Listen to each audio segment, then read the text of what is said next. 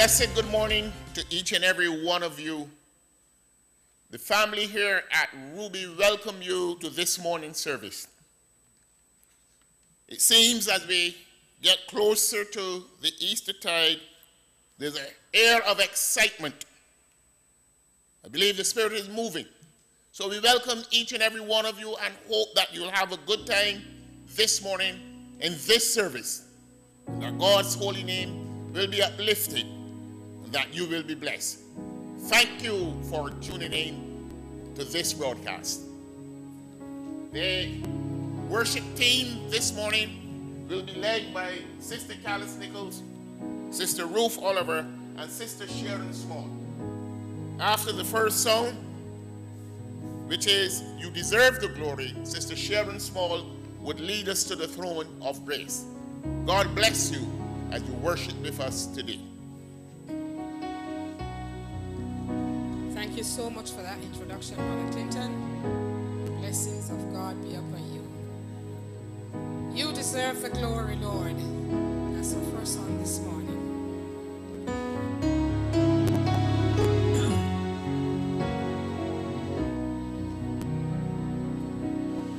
You deserve the glory and the honor. So we lift our hands in worship as we praise your holy name. You deserve the glory and the honor. So we lift our hands in worship as we praise your holy name. For you are great, you do miracles so great. There is no one else like you. There is no one else like you. For you are great, you do miracles so great. There is no one else like you. There is no one else like you.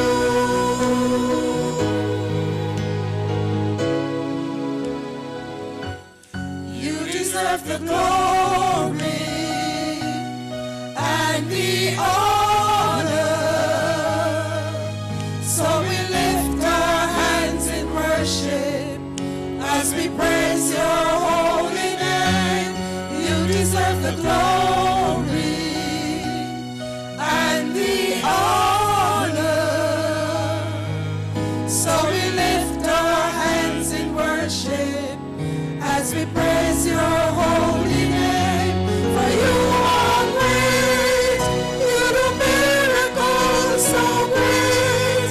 There is no one else like you. There is no one else like you. For you are great, you do miracles so great.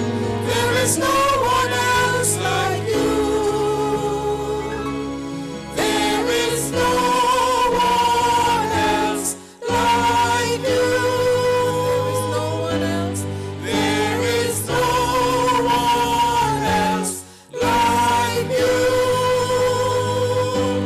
There is no one else like you.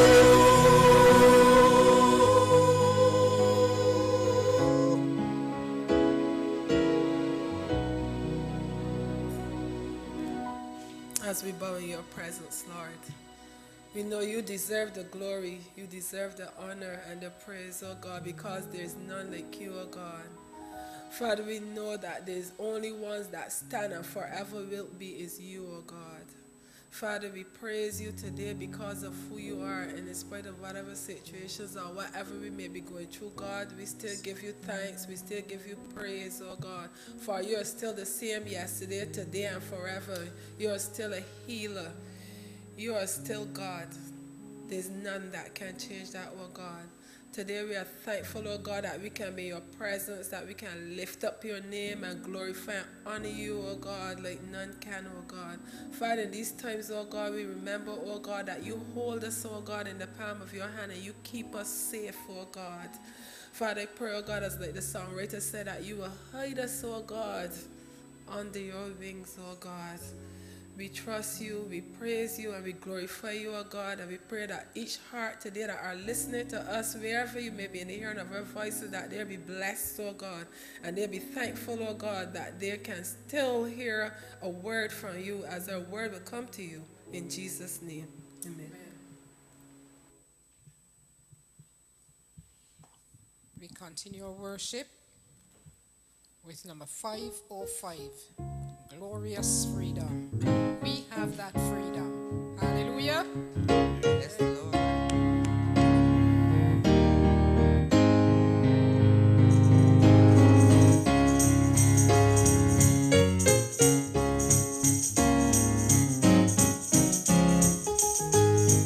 Once I was bound by sin's calling fetters, chained like a slave, I struggled in vain.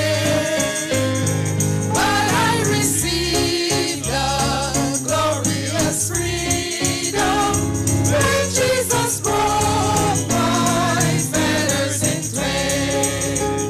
Glorious freedom, wonderful freedom, no more in chains of sin I repine.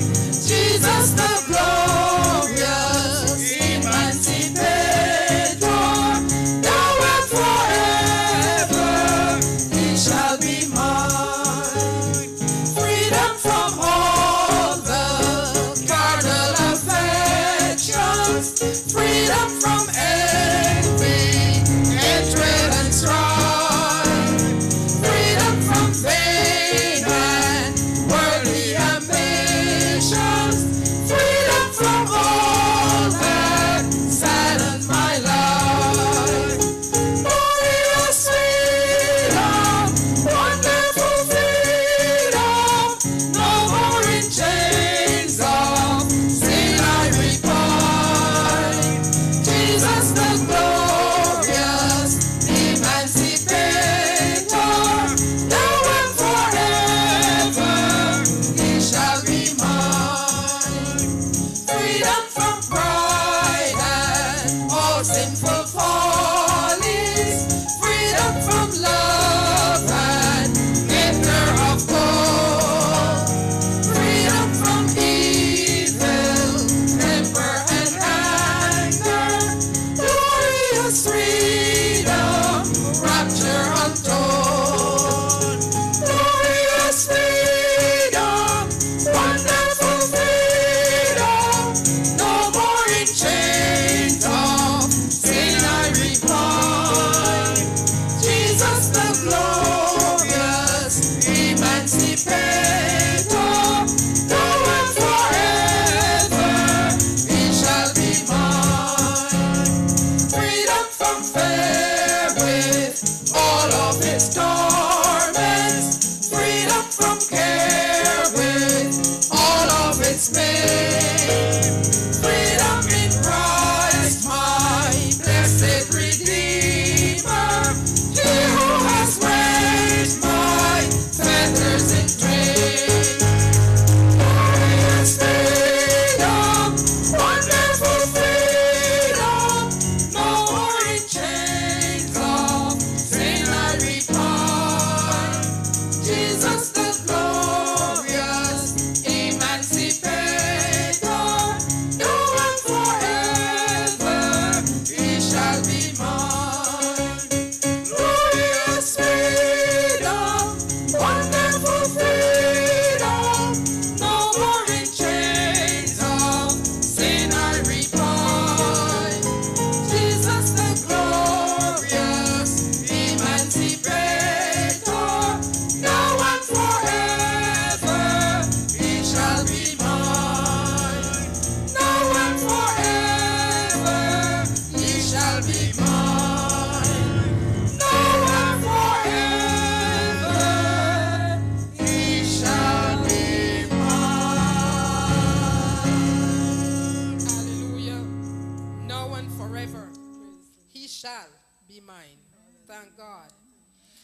continue with number 419, New Name in Glory.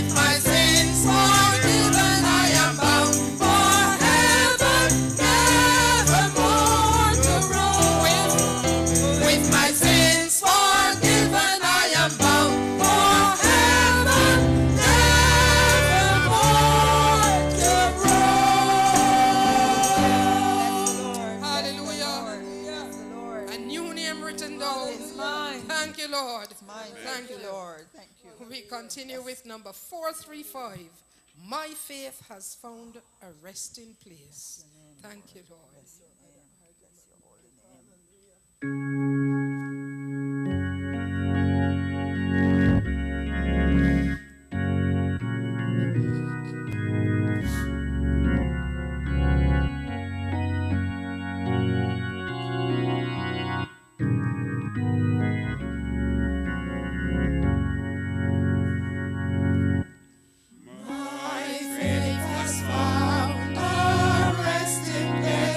Not in device, nor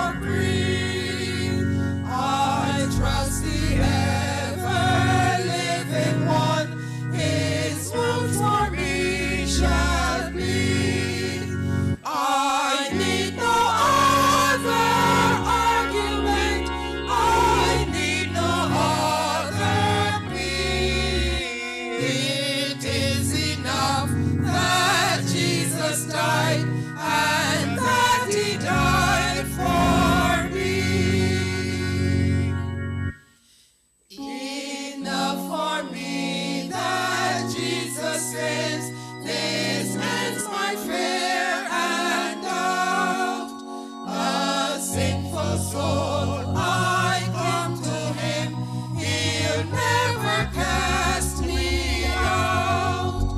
I need no other argument, I need no other plea.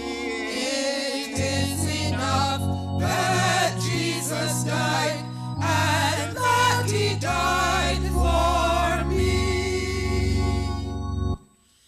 My heart is leaning on the word, the written word of God. Salvation by my Savior's name, salvation through his blood. I need no other argument, I need no other plea. It is enough that Jesus died, and that he died for me. My great physician heals the sick, the lost he came to save. For me his precious blood he shed, for me his life he gave. I need no other argument, I need no other plea. It is enough that Jesus died, and that he died for me.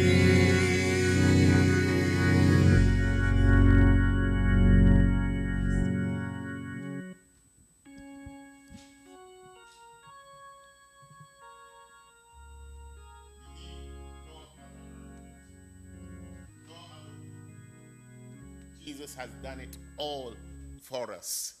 We'll now have the reading of God's word, and it will be done by no other than our dear brother Paul.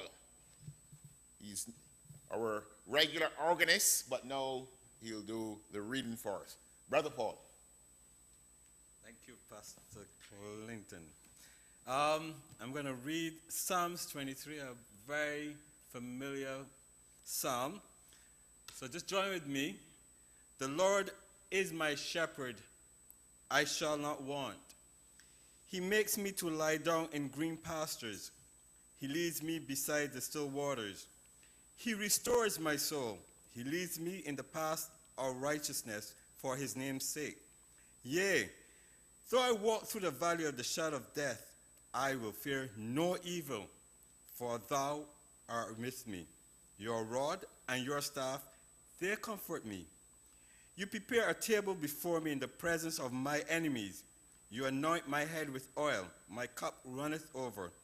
Surely goodness and mercy shall follow me all the days of my life, and I will dwell in the house of the Lord forever. Amen. Before our speaker comes is number 256, Because He Lives.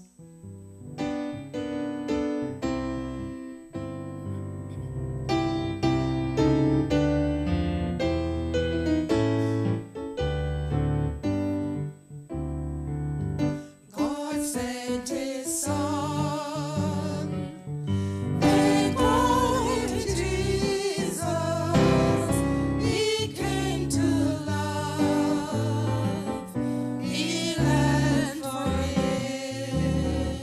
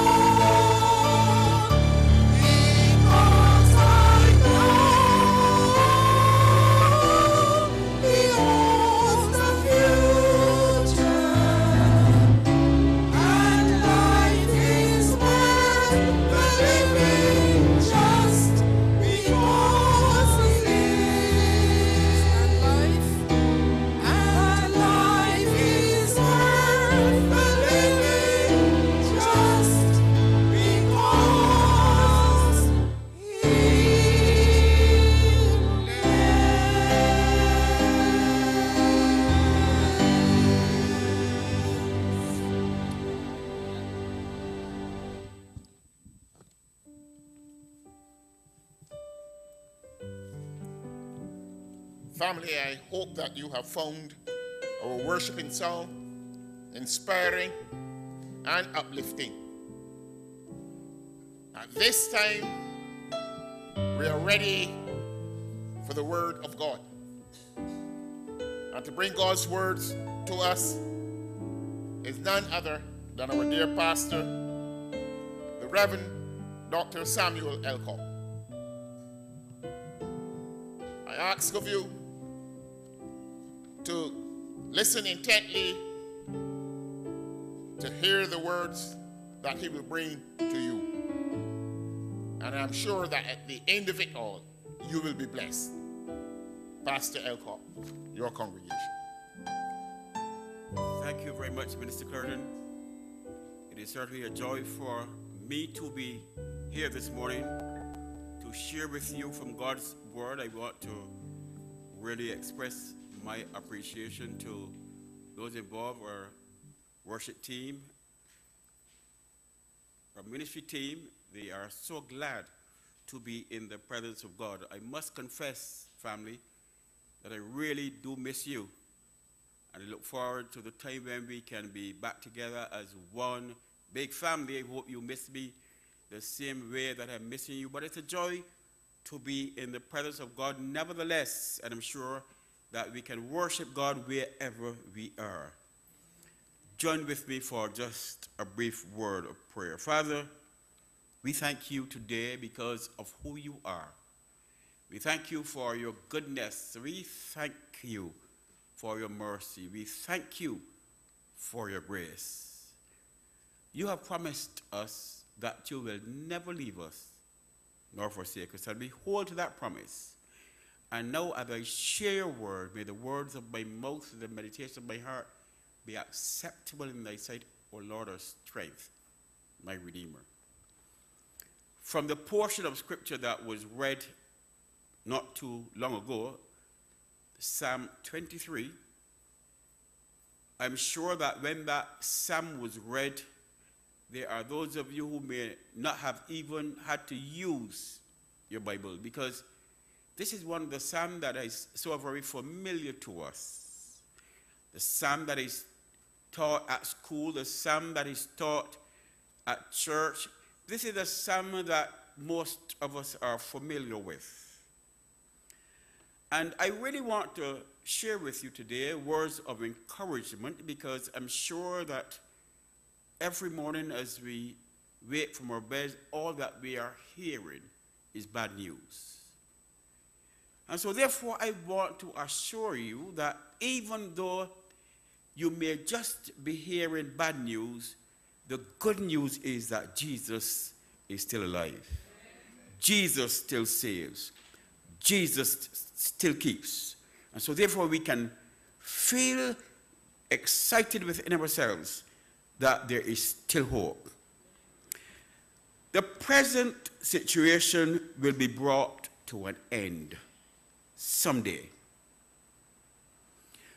But what I've realized is that when that does happen, every nation and tribe on this earth would have experienced a situation which would be etched in our minds for generations to come. But what seemed to be most significant to me is the fact that out of all of the world's religion, the religion that seemed to be most targeted, the religion that the microscope seemed to be focused on, is the Christian religion. And I believe that this has happened even though the atheists and others like that would not want to recognize the power of God. I believe that the present situation substantiates the fact as recorded in Philippians 2:10. God has exalted him, that is Jesus, and given him not a name, given him the name, which is above other names. And I want to pay very special attention to this. that at the name of Jesus, not some knees, every knee should bow, of those in heaven, those on earth, and those under the earth. Everyone will recognize this name. Not only under the earth, it goes on to say to us,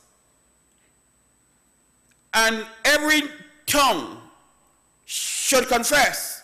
If they don't confess it now, they will have to confess later that Jesus Christ is Lord, to the glory of God the Father. So there is hope for us. There is hope and consolation for us who presently recognizes the power of Jesus Christ and are calling upon his name. We are not waiting for later, we are doing it now. We are calling on the name of Jesus Christ. But I am paying very special attention to what is being said about the church, about those persons who has always had issues with the church. There are those who are saying that the Christian have no faith. There are those who are on their WhatsApp and whatever means that they're able to say things like this. There are those who are saying that the church is weak. There are those who are saying that the church is powerless. But what really impacts me is the fact that those same persons who are saying that the faith of the church, why is it that the church people and the pastors don't go to the hospital and go to those places where people are suffering from this ailment? Why do our pastors go and lay hands on those people and seem somehow to bring them back to a state of normalcy? So because that does not appear to be happening, there are those who are saying that the church is weak, the church is hopeless. But would you really believe that the very same people who are asking for the church to exercise its faith, when those churches who flunk the law, those churches who go contrary to common sense, do exactly what they are saying, they are now saying the church is unruly. The church does not recognize protocol. And the church is accused of being a part of spreading the virus because there are those seemingly fall to that temptation. There are those who refuse to adhere to the instructions given to us by the World Health Organization and have found themselves in a very precarious position. I have got news for you today, family, and I have got news for those detractors. I want to say to you this very slowly. The child of God has nothing to prove. The child of God should know who he is or who she is. The child of God should never allow the enemy to place them under any microscope. The enemy's microscope has nothing to do with the children of God. The child of God does not have to be placed under any microscope to identify who she or he is. Because the child of God already is accounted for. The child of God has already been bought with a price. The child of God has been bought with the blood of Jesus Christ. So no one who is called by the name of Christ should be allowing him or herself to be tempted by those who always looked for an opportunity to say negative things about the church. The church has a responsibility to adhere to all the instructions that are given to us by those of authority. Matthew chapter 10 verse 16 says this to me. As a matter of fact, I get the distinct impression that this says how sheep should respond in the midst of wolves. Hear what Matthew says to us. Behold, I send you forth as sheep in the midst of wolves. There are lots of wolves out there. Hear what the Bible says to us as children of God in these very difficult times. But ye therefore be wise as serpents and harmless as doves. So as children of God, we do not want to be tempted to prove to anyone that we can do a lot of things. God knows best. I also noticed that when Jesus was tempted in Matthew chapter 4, verse 4, I want us to pay very careful attention to these verses, because these are the verses that speak to me, especially when the church seems to be attacked by some persons in the community. Hear what Jesus said when he was placed in a very meticulous position. He is hungry, he's fasting, and the enemy knew exactly what he was doing. Hear what Jesus said to the enemy when he asked him to turn stones into bread. Jesus could have done it, but he did not allow the enemy to tempt him. Hear what Jesus says. But he answered and said, it is written, and the enemy knows the scriptures very well, man shall not live by bread alone, but by every word that proceedeth out of the mouth of God. Therefore, we do not have to subject ourselves to the trick of the enemy, who would want to make the church feel as though that we are wasting time. We are hopeless. We don't have any faith. We don't have this, and we don't have that. The church of Jesus Christ will stand forever.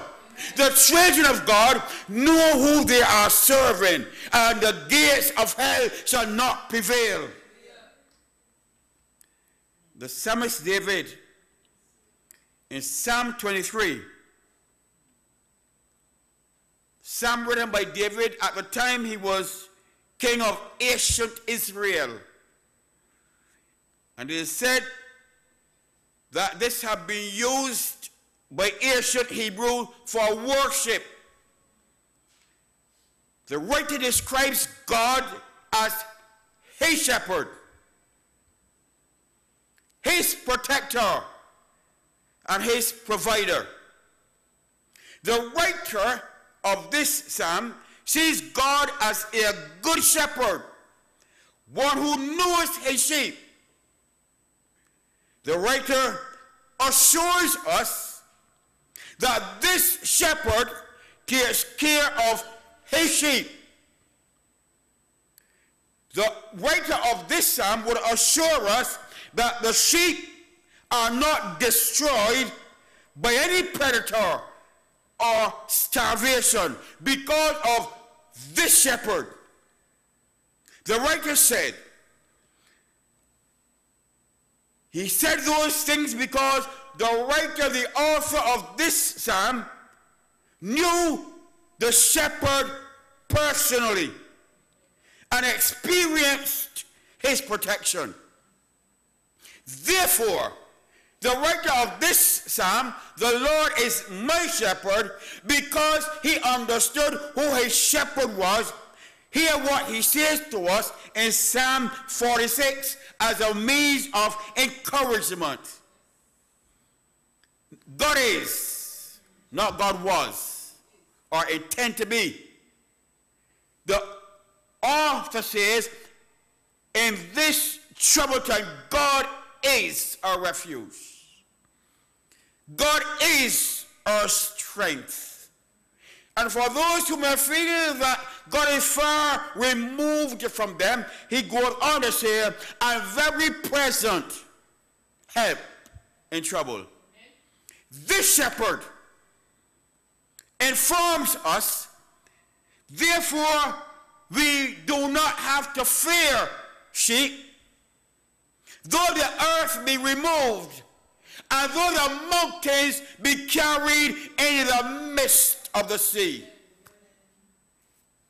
This shepherd, according to David and his experience with the shepherd, he says, you have nothing to fear, though the waters thereof roar and be troubled, though the mountains shake with the swelling thereof. This shepherd informs us that there is a river, the streams whereof shall make glad the city of God, the holy place of the tabernacle of the Most High.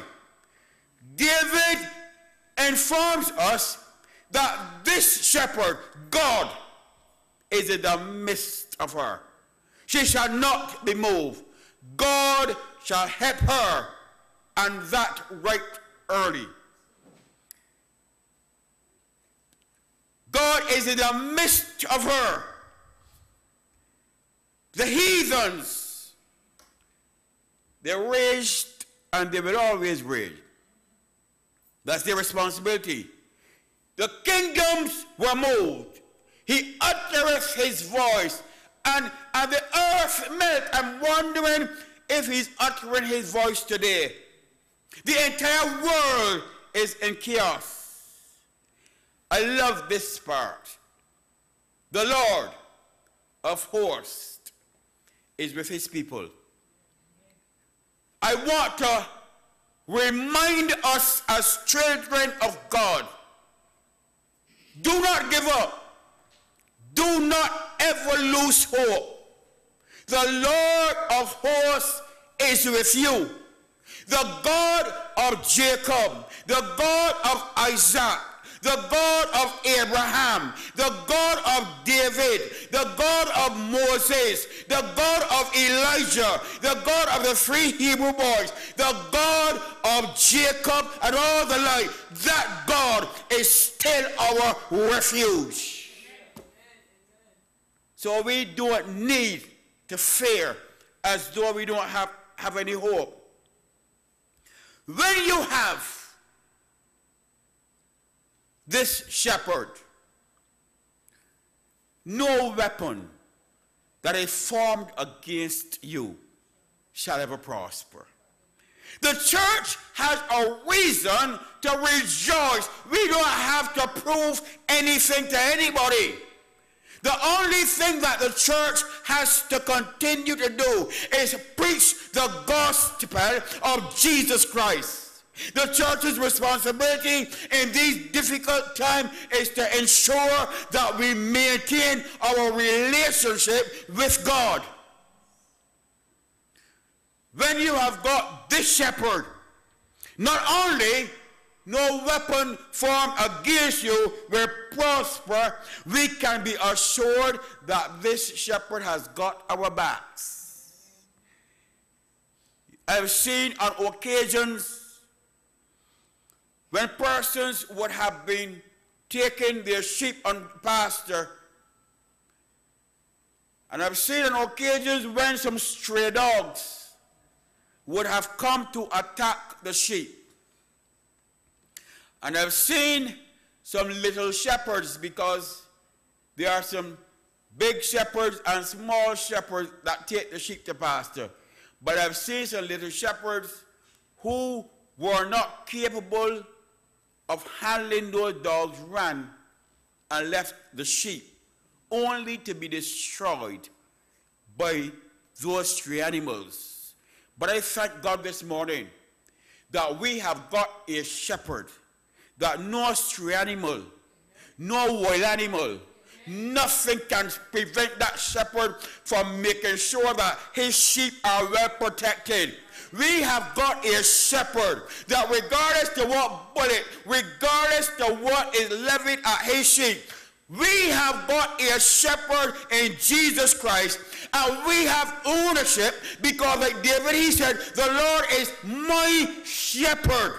I don't know about you, but that same God to whom David referred, that same God is my shepherd. And I rejoice this morning because he's not only my shepherd, but he is the shepherd of all of us who are called his sheep.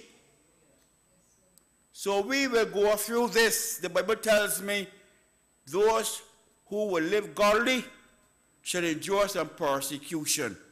So we go through this. It also informs me that the rain will fall on the just and on the unjust. We have a shepherd that we will lack nothing. This shepherd is capable of providing for us. We don't have to do things that are unethical. We don't have to do things that are outside of God's will. We have got a shepherd who understands the need of every sheep. We have got a shepherd who provides for every sheep. We have got a shepherd who says to us that regardless to what we are going through, he will lead us into green pastures. I've also seen in recent times when there was seemingly no rain, I've seen several livestock tied out to pasture with nothing to eat. The grass was dry. The persons who were responsible for them never even seemed to have brought any water for them to drink. There was no shelter for them. Oh, but I bless God that we have got a shepherd that is prepared to provide for us water, because he himself is the spring of living water that will never dry up. We have got a shepherd that provides shade by day. We have got a shepherd that assures us that whenever he places us to pasture, it will be green. So don't give up.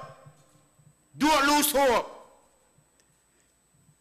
He makes me to lie down in green pastures. He restoreth my soul. I thank God for a shepherd that when your soul seems as though it is given out, I have a shepherd that has the ability to bring your soul back to a place of comfort. Surely goodness, surely goodness and mercy shall follow the children of God, the sheep of God's pasture. Surely goodness and mercy shall follow them wherever they go. Goodness and mercy follow them all the days of their life. And I will dwell in the house of the Lord forever. Are we not happy this morning that we've got a good shepherd in Jesus Christ? Listen to me today. There are those who are seeking, they are searching for leadership. They are asking questions about their leaders, especially politically. But I thank God that my shepherd is not a political leader. I thank God that he understands what it means to lead us and to take care of us and to protect us. We can rejoice this morning with joy unspeakable and full of glory. Let us thank God for his goodness, his leading, his provision, his protection, his love. We have got a shepherd in Jesus Christ, and like David, we can all say in unison, the Lord is our shepherd. We bless God today. We worship God today. He's a good God. He's a wonderful God. So stand to your feet and give God some praise and give God some glory, and we celebrate the name of Jesus Christ. Oh, then sings my soul.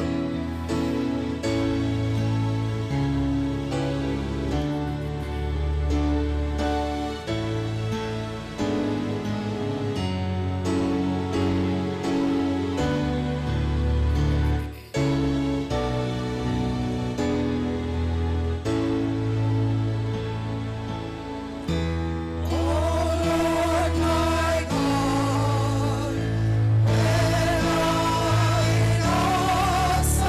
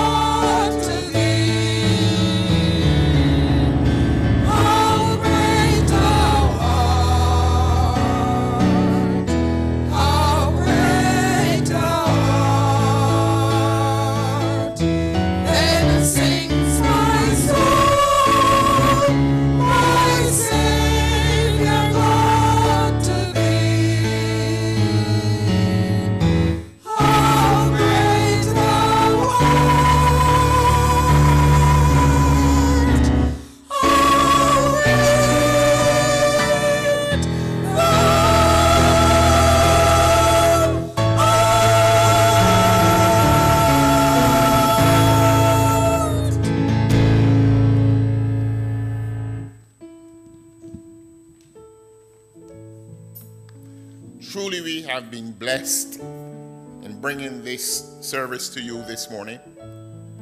And we hope that you have been blessed.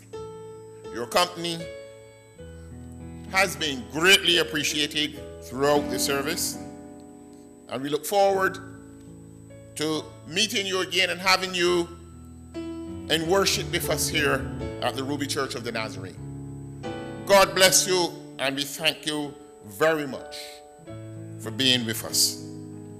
Our worship team will come now, and we'll finish with a few choruses to bless your heart.